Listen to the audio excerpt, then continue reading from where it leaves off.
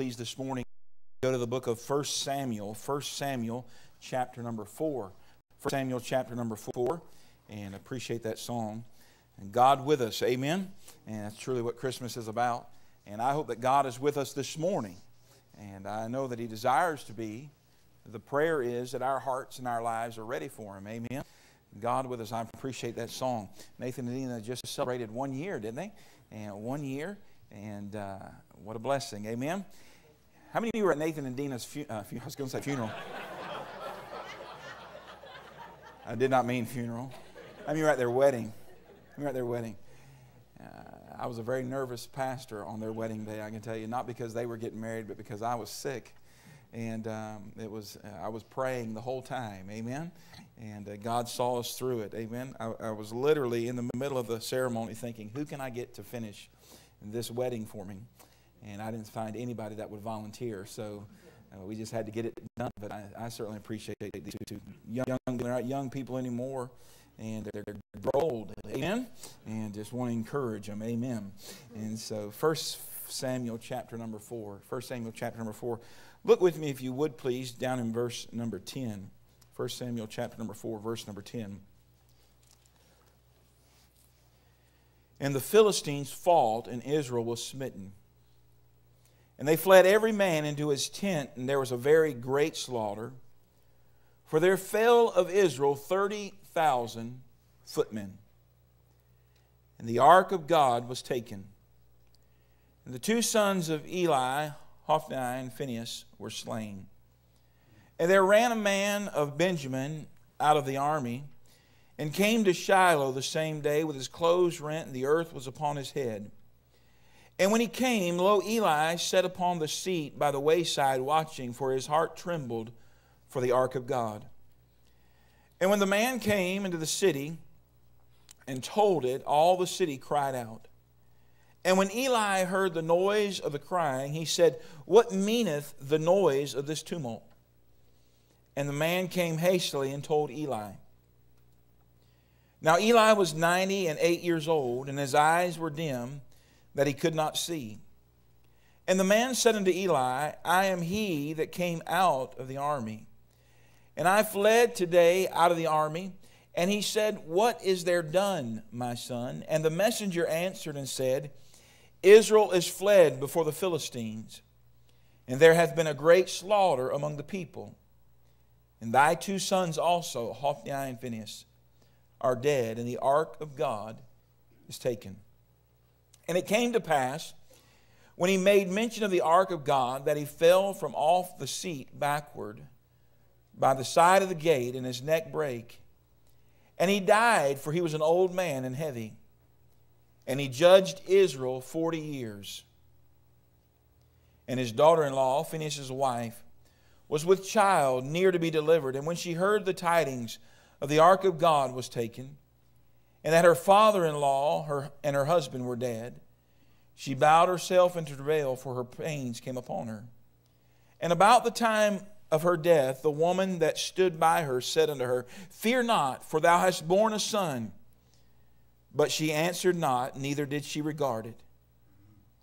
And she named the child Ichabod, saying, The glory is departed from Israel, because the ark of God was taken, because her father-in-law and her husband.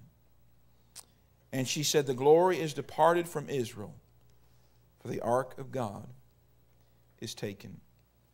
A couple of weeks ago, I received a phone call in my office from a pastor. He was in need of just some encouragement. And he began to share with me some of the challenges that he was dealing with and some of the things that he was going through. And in the labor of the ministry, you know, many times when we think about challenges and when we think about the difficulties in life as it relates to pastor or ministry, we often think that, you know, where we're having a bad day or we're having a bad time because people are struggling or we're dealing with issues in marriages or issues financially or whatever it may be. But the truth of the matter is that this pastor's heart was just truly that his people would love God and that they would grow in the Lord and be exactly what God wanted them to be. And he was struggling with some things and going through some things in his ministry. And he made this statement to me, and I just couldn't get past it. And the Lord began to deal with me about this message and about our ministry and about the lives of the people who sit in this room this morning. He made this statement to me. He said, you know, Brother Brian, he said it seemed like everything was going well, everything was going smooth, and everything was going the way that we believe that God wanted it to. And he said it just seemed like that one day God got up and He left. And I thought about that for just a moment. He said it seemed like that God just left. And my attention was brought to this passage of Scripture where the Bible says that she named the child Ichabod, saying, the glory is departed from Israel. The glory is departed of Israel because the ark of God was taken. Because her father-in-law and her husband. And she said, verse number 22, the glory is departed from Israel. The Lord gave me this message, and I believe this is the message that God wants for us this morning. And I'm going to preach it, and I want you to listen very carefully. I want you to understand, first of all, that I love you, and I'm glad that you're here. I know that no matter what you're dealing with in life, that God has the answer. But I want to preach to you this message, and I want you to listen very carefully. When God leaves you alone. When God leaves you alone. Lord, I pray that You'd help us this morning. I pray, God, that You'd work in our life. I pray, God, that You would forgive us. I pray, Lord, that there would be nothing that would keep us from hearing what You have to say to us. Don't allow a man to get in the way. God, if there's anything in my life that would keep You from working, I ask Your forgiveness. Lord, empty me of myself and help me to be used for Your honor and glory. And may every word that is said this morning be exactly what You want it to be.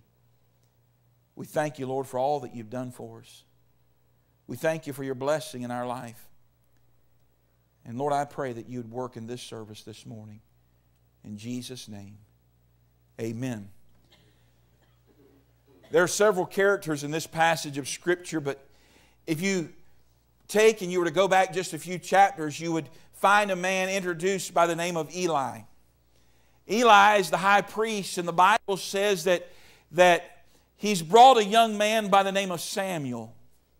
And he begins to mentor Samuel, and he begins to teach Samuel, and he begins to train Samuel and to begin to work with Samuel and disciple him and to give him direction in his life. And the Bible says that this priest Eli, the man of God, was blessed with two sons, Hophni and Phinehas. The Bible says that these two young men were obviously Eli's flesh and blood. They were his children. And I'm sure as any father, he loved them dearly. But the Bible says that these two men did not do the will of the Lord. We're going to get into that in just a little bit.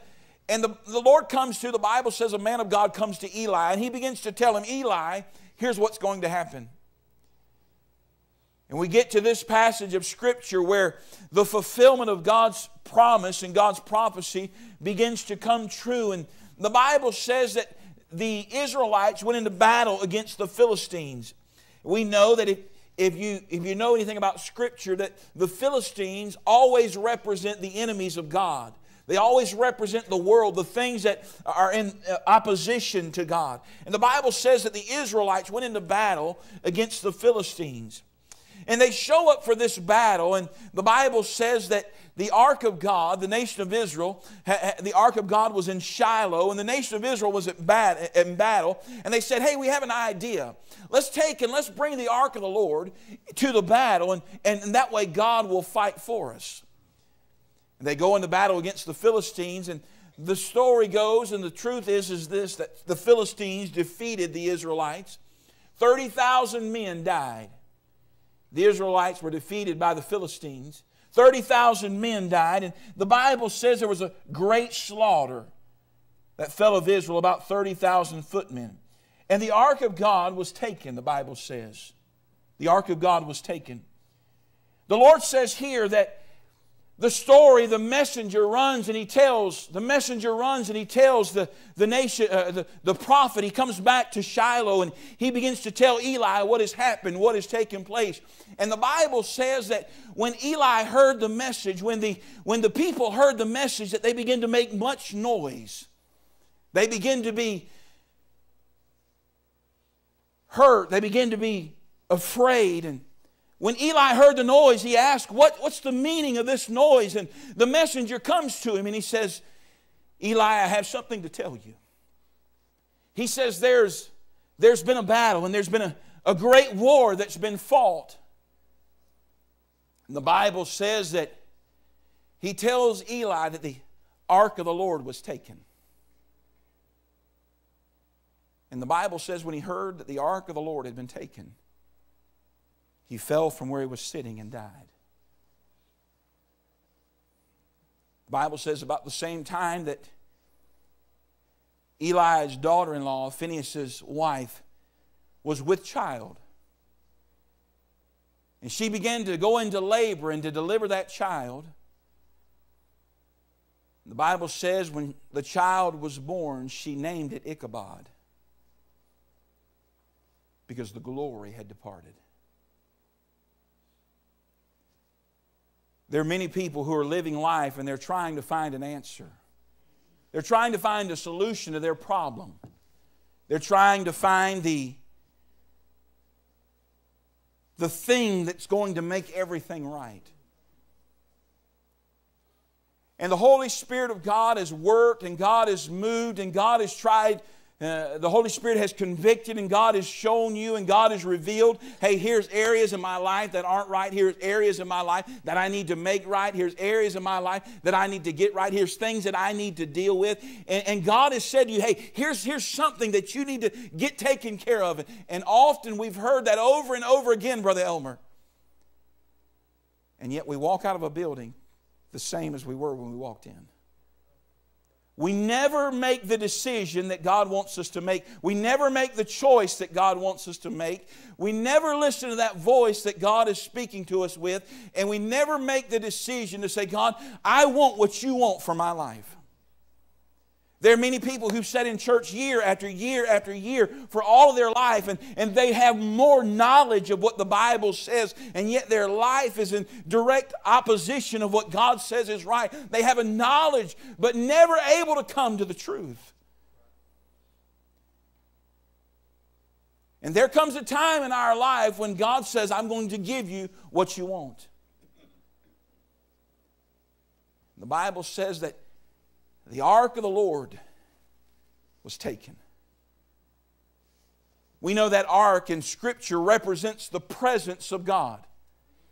You remember in the Old Testament when the children of Israel traveled in the wilderness after they left Egypt, that ark of the Lord, remember when they went into the promised land, the priests took and they carried that ark and they stepped into the Jordan River, and when they stepped into the Jordan River, it dried up. The ark of the Lord, that ark of God, represented the presence of the Lord Jesus Christ. It represented the power of God. It represented the purpose of God in their life. And friend, can I say something to you? When God deals with your life, when a child of God, when a person trusts Jesus Christ and they become saved, the Holy Spirit takes up residence in their life, and our body becomes the temple of the Holy Spirit. And listen to me, God gives us power, and God gives us His presence, and God gives us a purpose in life, and He gives us direction. But if we won't yield to it, if we won't listen to it, if we won't surrender to it, God says, fine, I'll give you what you want. Now let me stop for just a moment and say this. Anybody who's trusted Jesus Christ as Savior, according to the Word of God, is always a child of God. If there's been a time in your life when you realized you were lost and you trusted the Lord Jesus Christ as Savior, if there's ever been that time when you put your faith and trust in Him, I'm so thankful that when I received the Lord Jesus Christ, when I accepted His free gift of salvation, that there is nothing on this side of eternity or on the other side of eternity that can ever take that away. I'm a child of God. But the direction and purpose of your life can change because we say no to God. And God says, I'll leave you with it. I've seen people who've taken their life that have been blessed beyond measure. I've seen people who've been given a wonderful gift and they've ruined it because they thought they could do it without God.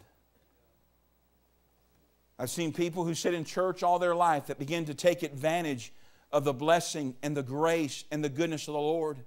And I watch God, as the pastor said to me, just get up and leave.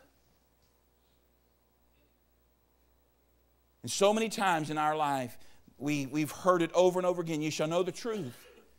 You shall know the truth. You shall know the truth. And you sit in church every week. You sit in church and you hear preaching and you hear teaching. You go to a class or you let the Word of God impact your life and you know the truth. But you've never been made free. Because you're too self-consumed with your own idea of what you believe is right and what you believe is wrong. The Bible says, she said, I'm going to name him Ichabod because the glory is departed. I wonder how many Christians sit in churches this morning and the glory is departed from their home. I wonder how many Christians, individuals, sit in a room this morning and they hear the truth of God's Word, and the fact of the matter is this, that God's nowhere near them. I wonder how many churches are wondering why nothing is happening and God is not working and the hand of God is not moving. I wonder how many people in churches that takes place this morning and they're meeting together and there's a group that's gathered together, but there's nothing taking place because God is not present. He's written Ichabod across the door. And the glory's departed. You say, Pastor Brian, God has certainly been good to us. And I would say amen to that. God is certainly blessed. I look across this building this morning and I look across this room this morning and I see many people. And I look at their lives and I think God is good. I look at a ministry. I look at what God has allowed us to accomplish and God has through us accomplished. And I praise God for that. And I think God is certainly good. But I can tell you, it doesn't take but just one wrong decision. It doesn't take but one wrong direction for us to begin to head towards the destination of Ichabod. You say, Pastor Brian, God is a God of grace. He certainly is. The Bible introduces this man Eli in 1 Samuel chapter number 1. And Israel's getting ready to want a king. They're getting ready to crown a king. And you know who the first king was. It was King Saul. The Bible said that Saul stood head and shoulders above everybody else. He was a strong man, a well-built man, a man that many people looked up to. And Israel was getting ready to have the king, and God was getting ready to give them what they wanted. But I wonder how often in our life do we ask God, or do we ask for what we want instead of asking God what He wants? I wonder how often in our life we begin to prepare the way for our lives and for our families and for our children to arrive at a destination, that destination of Ichabod, where God is no longer present. Say, Pastor Brian, that never happened to me. It'll never be me. It'll never be my home. It'll never be my marriage. It'll never be my church. It'll never be my ministry. It'll never be my family. It'll never be me.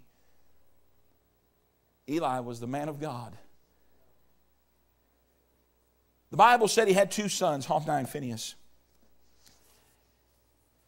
The Bible, as a matter of fact, I can imagine Eli probably had hopes and dreams for his sons. As a matter of fact, they worked in the ministry. They worked in a place where people would look and say, hey, those two boys, they're going to become exactly what they should be. But in their hearts, on the inside where only God saw, it was a different story. Can I say to you this morning, I can only see the outside of your life. I can only see what's going on the outside. But God sees everything. God sees it all. God sees your heart. God sees your life. God sees when no one else sees. And if you think for 1 minute that you can accomplish and live life without God's help successfully, you just try. And it won't take long before you'll recognize the glory's departed. There's nothing. I've been given and blessed with so much. And just like Hophni and Phinehas, there's nothing. The Bible says that the man of God comes to Eli and he says, your 2 sons are going to die in the same day. Nothing. You know what life, you know the destination that life arrives at without God is nothing. You know why there's emptiness? You know why people are searching for something? You know why this world is so messed up? Because we're trying to find hope and help and everything else, but the only place that we can genuinely find it. The glory is departed. It seems like God just got up and He left.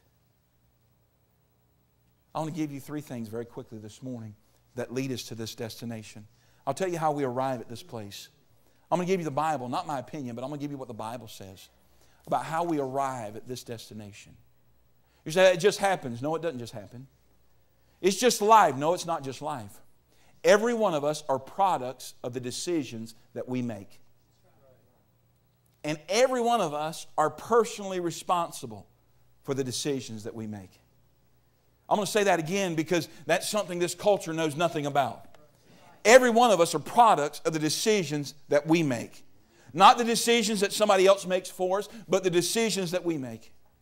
And every one of us are personally responsible for the decisions that we make. This morning you're going to hear a message. You know what? You're going to be a product of the decision that you make. This morning you're going to hear a message and you're going to be personally responsible for the decisions that you make. You are. Not the person sitting next to you, not the person down the row, not the person sitting in the back or in the front, not this preacher, but you're going to be personally responsible for the decisions that you make. The Bible says, if you look with me in chapter number 2, we arrive at this destination of Ichabod, 1 Samuel chapter number 2, where the glory is departed, where it seems like God just got up and left. Let me stop for just a moment and say this. I never want to emphasize, or I never want to give the glory to anything else other than God. Amen. God deserves all the credit and God deserves all the glory. We talk about the culture that we live in and we know it's a wicked time. We know it's so. How many would say amen to that? It's a wicked time. We live in a culture that's wicked. Man, the Bible says evil men and seducers are waxing worse and worse, but I can tell you this, that there is a God in heaven that with a snap of His finger, with one word, with one thought, with one direction, could change everything. We live in a world that is wicked, but we serve a God that is far greater than the world that we live in. We live in a world that is terrible in the actions of men, the ideas of men, and it's not going to get any better. But friend, I serve a God that can change the ideas and the actions of men. I serve a God that can still save sinners. I serve a God that can still put homes back together and send revival. I serve a God that can still do great and mighty things. But if we're not careful, we'll arrive at Ichabod, where God says, I'll give you what you want.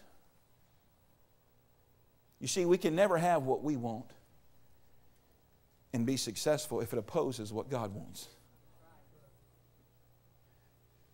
2 things cannot be different and they both be true. Did you understand? 2 things cannot be different and both be true. We arrive at Ichabod like this. Number 1, I want you to write it down. Because no matter where you are, and I'm not speaking specifically about a ministry, I'm speaking specifically to individuals this morning. We arrive at Ichabod, number 1, when we lose the respect for the righteousness of God. When we lose respect for the righteousness of God. The Bible says, look in chapter 2 of 1 Samuel. Are you there? Look there in your Bible. I want you to see it. Chapter 2, verse number 27. The Bible says in verse number 27, and there came a man of God unto Eli. And there came a man of God unto Eli. I'm sorry, verse number 12, not 27. The Bible says, now the sons of Eli were sons of Belial. Get this. And they knew not the Lord. They knew not the Lord. You know what Eli's job was to do? They were to watch over the house of God. They were to take care of what belonged to God. They were to take care of the ark of God. And the Bible says that they knew not the Lord. They were sons of Belial. That word Belial has many different meanings. And the best way that I can give it to you is this. The sons of Belial meant they were the personification of evil. They were wicked. They were worthless. I'm talking about two boys that grew up under good preaching. They grew up going to church. They grew up sitting in the house of God. They grew up knowing what God desired and what God expected and what God said was right. You see, it's not our righteousness that makes us okay in the sight of God. It is the righteousness of the Son of God that makes us okay. And these young men knew the truth. They heard preaching. They heard what was right. But then they lost a respect for the righteousness of God. Stop for just a minute. We live in a world today that has lost respect for righteousness. Listen to me. We live in a world today that is wicked and evil. We talked about that already. But the problem is not that the world is wicked. The problem is not that the world is terrible. The problem is not that evil men and seducers are waxing worse and worse. The problem is that God's people have lost a respect for righteousness. They've lost a respect for the righteousness of God. Stop for just a moment. Sit up, young men. Pay attention. Listen to me. We live in a world today where we want to make God everybody's buddy. Where we want to make God your pal. Sit down and chew the bubble gum and chew the fat and just have a good time with God. That's not the God of the Bible. The Bible says, be ye holy, for I am holy. Understand something. There's not a man, woman, boy, and girl in this room, including this preacher, that is where they should be with the Lord Jesus Christ, because God's command is to be holy. There was times in our culture where preachers would get up and they would preach that thought, and men and women, boys and girls would desire to be exactly what God wanted them to be. Now men of God get up and they say, be holy. God said, be holy, for I am holy. And they're ridiculed and they're mocked and they're made fun of, and they're said, hey, that preacher's crazy. He's lost his mind. What's happened? We've lost respect for the righteousness of God. We serve a God that is holy. Friend, God is not your pal. He's not your buddy. He's not the guy that you walk up to and high five. He's the God of heaven that sent His only Son to die in your place because of our wickedness. You better understand who God is. You may leave here and not understand this preacher. You may leave here and you may not understand why we do certain things, but you better understand who God is. Jesus said, I am the way, the truth, and the life. No man comes unto the Father. No one gets to God but by me. We've lost a respect for righteousness. I'll tell you what our country needs. You say, well, that country needs to get right. Well, you're right, but they need for God's people to get right. They need for God's people to get back and recognize exactly what God has done for them. How God has changed their life. You know why we have so many Christians that are choosing to sin? We don't fall into sin. We choose to sin. You know why? We have so many Christians that are choosing to sin, and they're choosing the wrong direction. They're choosing the wrong path. It's because we love our sin. We love ourselves more than we love our God. God says, you want that? I'm not important in your life? I don't matter what I think. My opinion is not important. Here's what He says. I'll leave you with it. Oh, what a dangerous place to be. Peter stepped out of the boat. Lord, if it's you, bid me come. Lord, if it's you, bid me come. And Peter got out and began to walk on water. We give Peter a hard time. But nobody else but him and Jesus walked on water. The Bible says he began to walk. But here's what happened. He began to get his eyes on everything else around him. He took them off the Lord. And what happened? He began to sink. Now, what if God would have said, too bad, Peter. You lost everything. Some of you are on the verge of losing everything because you think you can do it without God. You've forgotten who God is. The second way we arrive at this destination is, number one, we lose a respect for righteousness. Number two, we lose that reliance. we lose that respect for righteousness, but secondly, we retreat from godly principles. Look in verse number 27, if you would, please. We lose the respect of righteousness, but we retreat from godly principles. Look in verse number 27. And the Bible says, "And there came a man of God unto Eli, and said unto him, Thus saith the Lord, did I..." Look at the next word. What is it? Let's try that again. Verse number 27. He says, look at it with me there. "And there came a man of God unto Eli, and he said unto him, Thus saith the Lord, did I..." What's the next word? Plainly. Plainly. What does he say? "Plainly appear to the house of thy father, and when they were in Egypt and in Pharaoh's house, and did I choose him out of all the tribes of Israel to be my priest, to offer upon mine altar, to burn incense, to wear the ephod before me. And did I give unto the house of the Father all the offerings made by the fire of the children of Israel? Wherefore kick ye at my sacrifice, and at mine offering which I have commanded in my habitation, and honorest thy sons above me, to make yourselves fat with the chiefest of all the offerings of Israel, my people? Wherefore the Lord God of Israel saith, I said indeed that thy house and the house of thy father should walk before me forever. But now the Lord saith, Be it far from me. For them that honor me I will honor, and they that despise me shall be lightly esteemed." I'm going to tell you what happens right here. God changes His mind.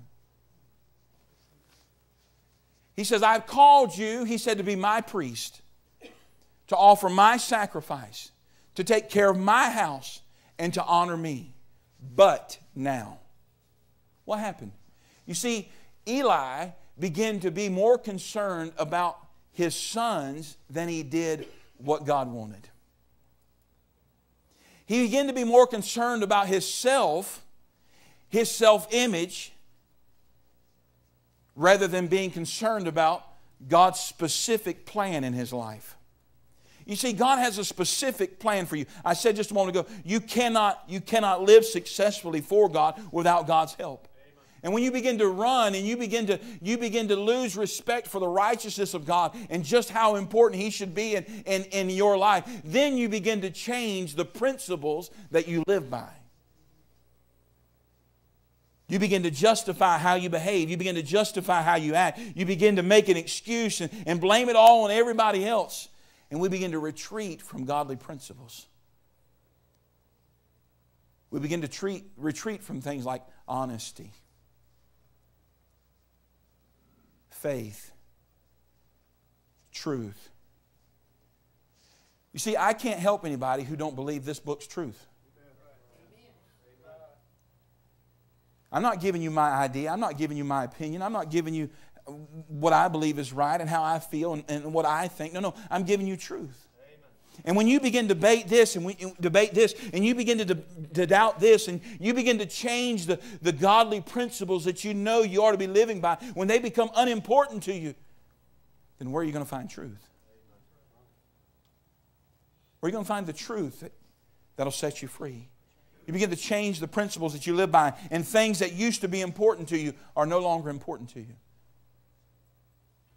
Serving God, being surrendered to God, following God's plan in your life, being obedient to the Lord. Those things used to be important, and now because of all the things that have taken place and all the ideas that men and women and boys and girls have about what is right, rather than coming to the truth of what is actually right, they begin to change the way they live. We have to pull teeth to get people to work in the nursery.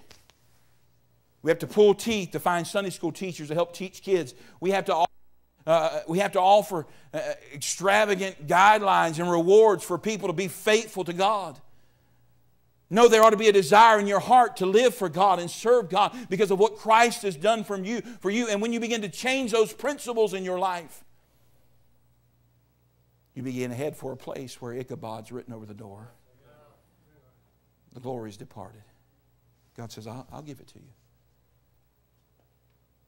I said just a moment ago, the Philistines were the enemies of God, right? They slaughtered 30,000 of God's people. And they took the ark of the Lord. They placed it in a place called Dagon.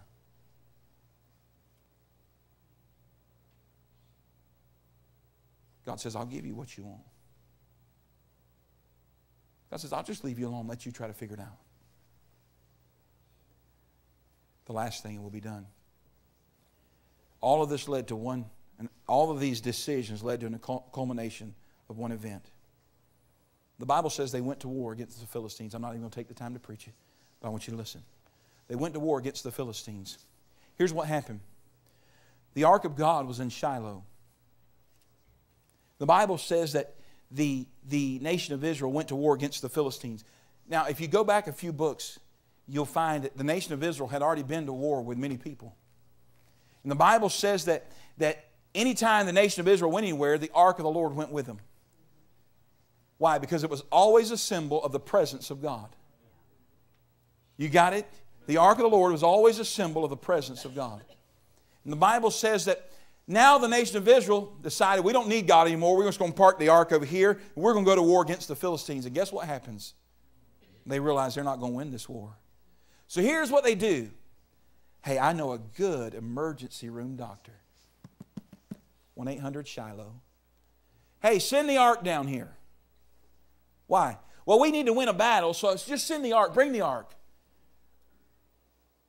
Instead of God leading, instead of God giving direction, instead of God being the guide, here comes the nation of Israel, and they start telling God what they want Him to do. How many of us have ever done that? Now, God, here's what I need you to do. Now, God, this is what you want. That's what I want you to do, God. Now, I need this and this and this and this. Just bring the ark over, God. I need a victory right here. Instead of stopping and saying, God, what is it that you want? God, what's the direction that you have for my life? Here's how it ends right here. When we lose respect for the righteousness of God and we retreat from godly principles, we'll see this guaranteed every time, according to the Bible. There will be a removal of God's power. The nation of Israel didn't just lose a battle. The Bible says it was a great slaughter. I'm talking about the people, Brother Nick, that just a few chapters ago, the entire world feared because God's hand was upon them. A people just a few chapters ago, Brother Elmer, that were in great blessing. God had blessed. I'm going to make it very practical for you. A people that just one book ago, Brother Elmer, were supporting missionaries. Building buildings. Giving. Seeing people saved. People joining the church. Wonderful music being sung and wonderful blessings taking place, and God's goodness was present, and God's power was present. Just a few books before this. And the Bible says that the Israelites in one battle, 30,000 men died. And the enemies of God came in and took the power of God from the people of God. You said, that didn't what happened. Read it. The Bible says the Philistines took it and they put it in their own false temple. There was a removal of the power of God. You know why there's no victory in so many lives today? There's no God. You know why we struggle often with things that keep tripping us up over and over and over and over again? It's because we're not fighting those battles with God's power. God has said, you fought for so long, I'll leave you alone. You got this on your own. You don't need me anymore. Let's go ask Israel. Let's go ask Israel after 1 Samuel, the passage we just read there. How'd that work out? Eli's gone. Hophni and Phinehas is gone. The ark of the Lord is gone. 30,000 individuals. Those families are all affected. The power of God is gone. Listen, it wasn't the ability of Israel that made them powerful. It was the presence of God. Amen. The very source of all their strength gone. What's God do? I'll tell you what He does. He starts over. Remember Samuel? Remember Eli? He thought Hannah was drunk. Man, you're just uttering words. What's the problem? She said, I'm not uttering words. I'm praying. And the Bible says that God blessed Samuel. You read through that passage from 1 Samuel chapter 1 through 1 Samuel chapter number 5. You'll find the story of Eli, Hophni, and Phinehas, and the children of Israel. But you'll also find the story of a man named Samuel. And throughout the whole passage, here's what you'll find. Samuel walked with God. Samuel served the Lord. Samuel talked with God. You know what God did? He started over. You think for one moment you can accomplish and live successfully in this world without God's help, you go ahead and think it. And God says, I'll leave you alone. And you know where you'll wind up? You'll wind up in the same place Israel did when God wrote Ichabod. The glory is departed. What a sad, sad truth to have a family, have a home, have a life that's been taught the truth, the Word of God, the principles of God's Word. And then we get our eyes off the Lord and God says, I'll leave you alone. You don't need me anymore. And you're left with just a shell of what used to be, or even worse, what could have been. Let's pray together, may we? Our heads are bowed and our eyes are closed. No one's looking around.